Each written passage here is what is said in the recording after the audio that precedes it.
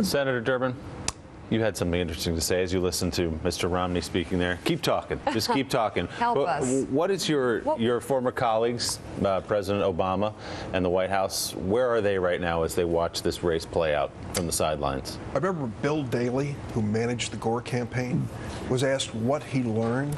He said, I learned one thing. By the end of the presidential campaign, the American people know who you really are. Right. What we see in the Republican contest, 20 debates, and now they've said no more exposure, please, is people know who these candidates really are.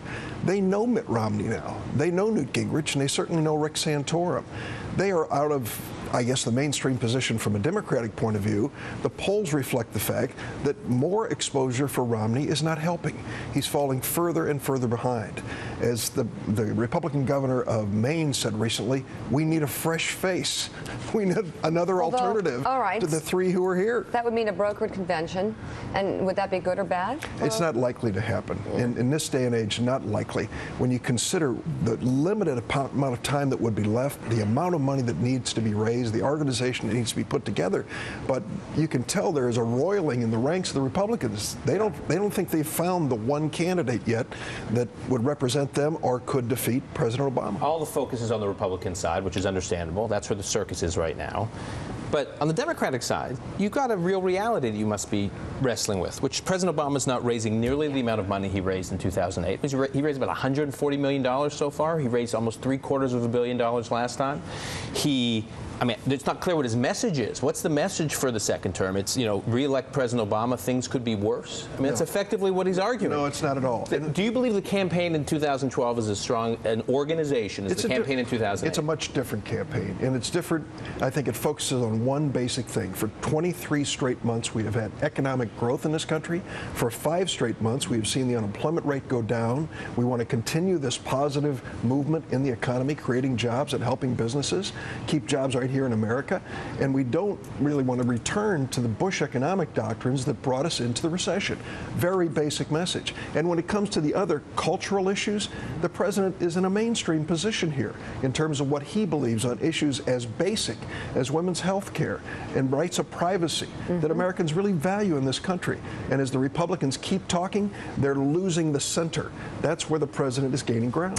All right, we still have Andrea Mitchell with us in Washington. Andrea, you're next, but first I just want to show the senator this Gallup USA Today poll, which shows President Obama's health care mandate is hurting his chances at re-election. And factor this into the conversation. 30% of those surveyed say they are much less likely to vote for Obama because of the bill, while 15% say they are much more likely to vote for him because of it. So there are some weak areas. I mean, they may be looking at the situation confidently now, but I would suggest carefully as well. Of course, it's a situation we're taking nothing for granted. Happy to be a co-chair of the campaign, and I believe we're moving in the right direction. 45% of the president's contributors are new contributors, people who've never given before.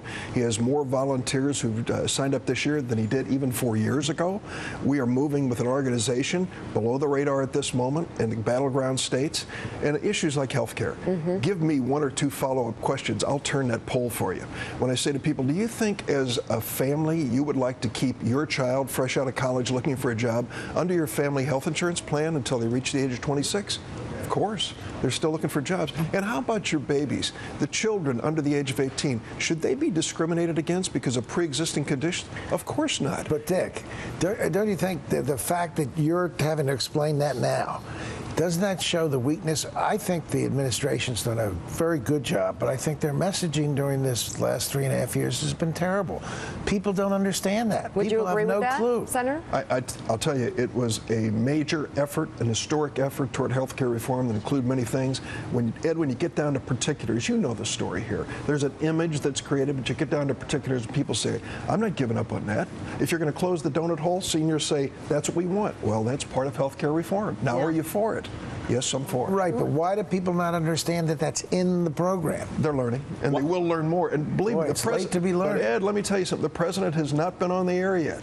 The airwaves have been dominated by the Republican message makers, and we will have our day. We'll have it when it's closer to the election, when the impressions that are created will have an impact on the final vote. But in 2010, congressional members were running, Democrats were running. Not a single one ran an ad defending their vote for health care reform. And they spent a lot of money. And it was a mistake. And it was a mistake. I think we should have been much more forceful. Let's go to Andrea Mitchell in Washington. Andrea, the Republican candidates are certainly blasting the president for apologizing for the Koran burnings. We got a long slog ahead, but it certainly seems like the president has the upper hand right now. Well, the president may take some confidence, and Senator Durbin, I'm sure that you Democrats in the Senate take a lot of confidence from the way the Republican campaign has evolved into debates over contraception and whether college is a good goal for American kids. But what about those events like Afghanistan, like gasoline prices, which are global events over which the president has so little control? Doesn't he have a lot of challenges going forward, as the commander-in-chief and as the incumbent? Andrea's right about that. But let me get back to basics. I had plenty of differences with President George W. Bush. The one thing I thought he did, which really came through loud and clear, even after the tragedy here in New York and 9/11, he said, our war is not against the religion of Islam. Our war is against those who would distort it and use it for terrorism. I thought it was an important statesmanlike position that he took, the same position President Obama is taking. Now look at the 3 Republican candidates scurrying to go to these talk shows on Sunday to try to say, well, we're really going to broaden this battle. The inflammatory rhetoric from Newt Gingrich, which just continues on a regular basis. President Obama is showing leadership at a time when people want it. He is trying to calm a dangerous situation when we have American troops whose lives are at stake. That is what a leader does in foreign policy. Doesn't run off and inflame the situation in the hopes of winning a few points back home, number one. Number two, on gasoline prices, couldn't disagree with Andrea more. At this point, I would say, I was back home all last week, gasoline prices dominated the conversation. They went up 20 and 30 cents a gallon in 1 week, and people said, what's going on? But when the president talks about holding oil companies accountable, ending their federal subsidy, I think most people say that is a reasonable position to take. Senator, this has been and continues to be a terrible week in Afghanistan. So I'll just ask you very bluntly, why are we in Afghanistan? I voted against the invasion of Iraq. There were 23 of us, 1 Republican, 22 Democrats.